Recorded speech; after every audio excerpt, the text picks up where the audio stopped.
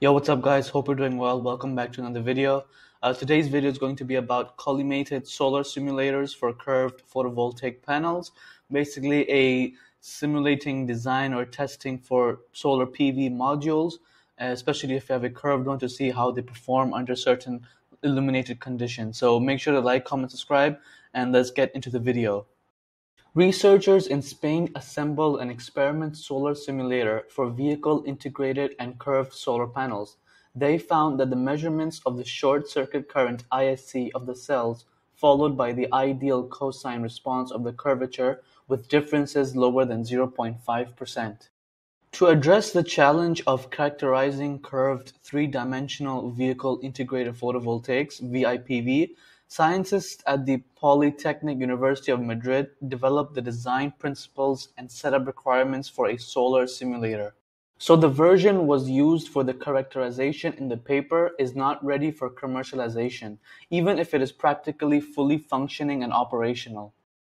In a test of a module with a radius of curvature 1 meter, the research team found that their solar simulator's measurements of the short-circuit current of the cells follow the ideal cosine response of the curvature, with differences lower than 0.5%. It also ascertained that a non-collimated light source typically used in conventional solar simulators for flat modules had a non-uniformity boost of between 2 and 20% depending on the module used. The intrinsic lack of uniformity under normal irradiance caused by the curved shape is boosted when it is illuminated with a non-collimated light source, said by the researchers.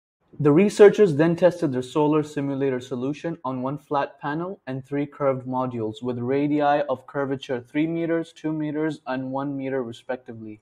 The modules were then equipped with a 32 metal wrap-through cells with 8 strings of 4 cells.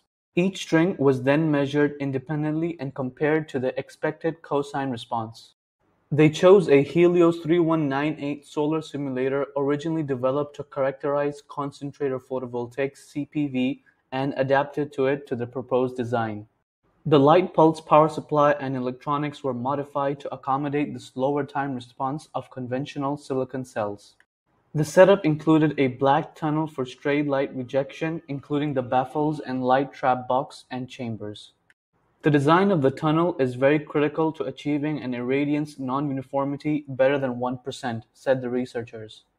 Light trapping chambers closer to the lamp and baffles distributed along the tunnel are needed to effectively suppress the stray light and ensure that only the light reflected by the collimating mirror. The simulator is based on a multi-flash approach with a xenon flash lamp triggered while the module is biased on with a different voltage level for each flash pulse, recording different pairs of current voltage points during the pulse decay.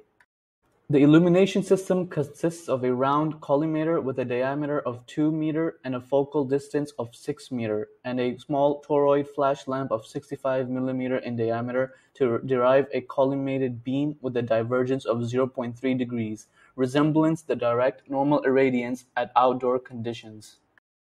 The design of the solar simulator, setup, and test results are presented in the paper, Collimated Solar Simulator for Curved PV Module Characterization, published in Solar Energy Materials and Solar Cells.